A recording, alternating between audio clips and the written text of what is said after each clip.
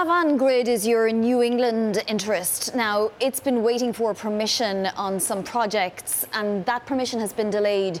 Do you put this down to the Trump administration, to its policies surrounding energy?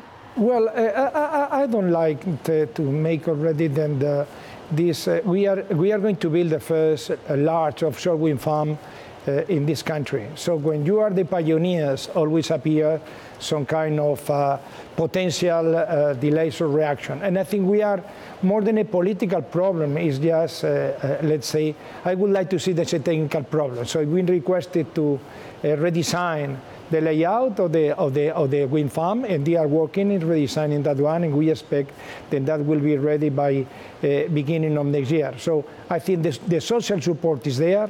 Governors of all the New England states are fully supported.